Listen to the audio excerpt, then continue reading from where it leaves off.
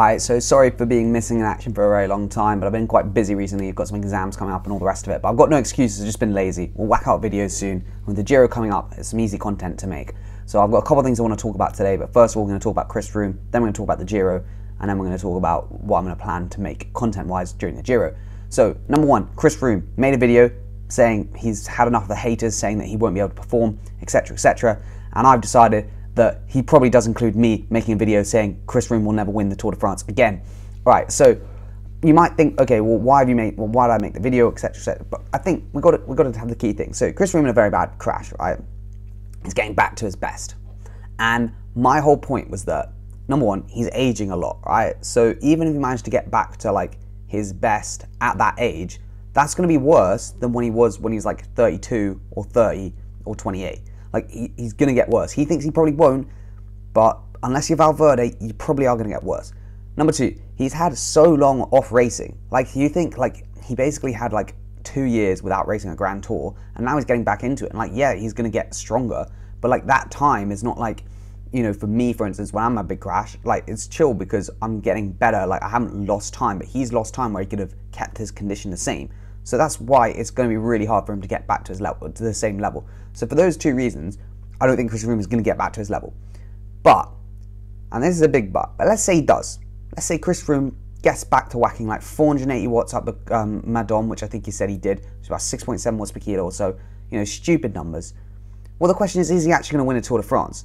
And I think no. And I've got some decisive data up here. So Tour de France, stage 17, finished in 2020. Finished up Col de la Loze. I've got it up here. I'll put it up on in front of my face. And the last climb of the day, Col de la Loze, 22k at 8%, right? So basically an hour of climbing. They did it at 5.9 watts per kilo. Okay, and this was a tough stage. They went up the Col de la Madeleine before at about 6 watts per kilo. And then the last climb they did at 6 watts per kilo. And the very last part was really steep, and they did it at 6.1, and this was up to, what, 2,100 meters of climbing. So basically, the level is very, very high. An hour at 6 watts per kilo for Sepp Kuss, 3,800 kilojoules. I mean, that's a lot. Like that's huge. Like that is like world-class, ridiculous numbers, right? And so we're going to compare this to 2015, where in my opinion, peak Chris Froome. 2015, people may argue it's slightly later, but in my opinion, it's 2015. And now in 2015, the stage where he put the most time into Quintana, he put a minute and a bit into Quintana, was the La Pierre de Saint-Martin, right? Now this climb is 13 kilometers at 8.5%, doesn't get up to 2,000 meters, maybe 1,600 meters. Robert Hessing uploaded his power data. He said 5.7 watts per kilo, and Froome binned him by a decent amount. Froome admitted, which maybe will be his detriment now because he actually should have told her the truth. He said he did 5.8 watts per kilo at this climb, which I think is wrong. I think he probably did 6. So let's say he did 6. We're going to pretend that his lies before were wrong and that he didn't do 5.8 unless his power meter underreads, because I don't understand how you could beat someone by like a minute and a half, Hessing, or 2 minutes, which he said he did 5.7, and apparently you do 0.1 watt per kilo more. And everyone else on the day was also saying that don't think it was 5.8. But even if it was 6 watts per kilo, which, you know, is just my estimations, 6 watts per kilo for 40 minutes is really good. But the stage was very easy. The normalized before the stage was about 260 watts, average of 190. Not very hard, really. I don't want to be rude, but it really isn't that hard. 260 watts, like, it's not that crazy hard. Kilojoules wise, obviously Hessing's a bit bigger, so it's 2,500 kilojoules, probably similar to Froome. And like, that's a very high level. There's no doubt about it. But this was what, stage 14, I think it was, or something? Not quite early on. Maybe stage 11, I think it could have been. And this was in the last week, hardest thing in the 2020 tour. And I just don't think Chris Froome would be able to compete with the Slovenians. They're just a different level. Like, even not the Slovenians, but everyone. Like, everyone's whacking. Like, Sepp Kuss, 6 watts per kilo for an hour at the end of the stage. I haven't seen, like, Chris Froome was not doing that. Like, he just wasn't. He was doing like high 5.8, 6 watts per kilo, and people were like, oh, it's stratospheric. And like, Sepp Kuss obviously had a great result. I think he got 4th maybe, but Miguel Angel Lopez won, and then Pogacar was 2nd, I believe. Might be wrong, but I'm pretty sure that's right.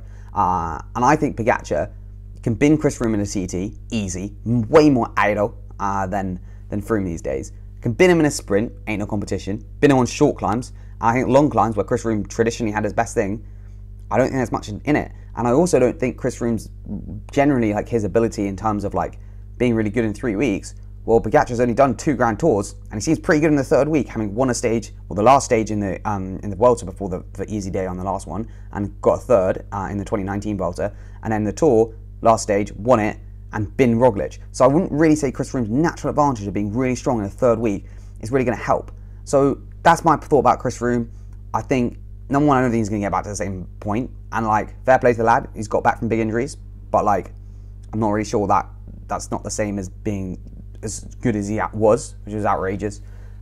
So yeah, I love Chris Froome. He is a big boy. He's a legend. And I think maybe I've out-recovered him. But anyway, we'll talk about that later. It's number 2, Giro predictions. I didn't think there's any point in me making one. GCN made one. Lantern Rouge made one. A couple other people have made one. I ain't got time to go through stages. You know what you do. Go on Pro Cycling Stats. Look to the hilly ones. Those are the ones you want to watch. The one, the gravel stage, Montalcino, that'll be good. Basically, predictions. I'm backing Bernal on my fantasy team, but I'm a bit worried about him. Back injuries don't seem to be great, and Sivakov seems to be talking up his chance of leading it a lot. So I think Bernal might not be the one. But anyway, Yates, I think he's going to crack. He looks really good, but then it's just like Yates has either, like, the only Grand Tour he won, he didn't face great people like Mas, Lopez, Valverde, Quintana, and he battered them all in the Vuelta in 2018. But I don't think he's got the top level. Carthy, very, very, I think he's going to do well. Just solid bloke, good at climbing, likes the long steep ones, as Lantern said it is one, likes the long ranges, TTing, good, no worries. Landa, I think it looks pretty good. Strong team, Pello Bilbao, Damiano Caruso, very, very strong. Vlasov will do well. Remco is a mystery, but I think it's quite open. I don't think there's one clear favourite, really. I think Remco, Bernal, Yates, Carthy, Landa, for me, are all the same. I think it's really hard to tell between them, just because they all have their flaws and they all have their weaknesses. There isn't one complete GC contender, in my opinion. So yeah, I'm going to be pretty excited. Tomorrow's TT is going to be really good. I think Cavagna's going to win it. I don't think Ganna will. Ganna seems to be a little bit off the boil, but maybe he's just honing his form before the Giro. Obviously, it's probably his biggest target to win the Maglia Rosa again, like last year, but we will see. So yeah, in terms of footage and so in terms of content for the Giro, we'll probably get some tech reviews for tomorrow for the TT. Looks like some big chain rings are going to be there, a lot of custom equipment, so that'll be exciting. Probably a bit of power analysis here or there. Any sort of controversy, we'll definitely have to try and have some videos about it and all the rest. They're not going to be that frequent, I'm not going to lie. I can't go full time like I did in the Tour, where I just whacked out videos left, right and centre, because my exams are on the 2nd to the 14th of June, so I'm big stress, and I'm pretending to ride a bike as well, which isn't going very well at the moment. But anyway, we'll ignore that. So yeah, that's basically all that's going to happen in the next month or so, of May to the end of June. Once it's the 14th of June, well, all chaos reigns loose. 25-hour weeks, 20 hours on YouTube, and just all the rest of it. It's going to be outrageous. So anyway, bear with me for a little bit. 14th June, we'll be back on it, and whole of summer, I reckon we're just going full-time YouTube, make some going. So anyway, cheers for watching, and we'll see you in the next one.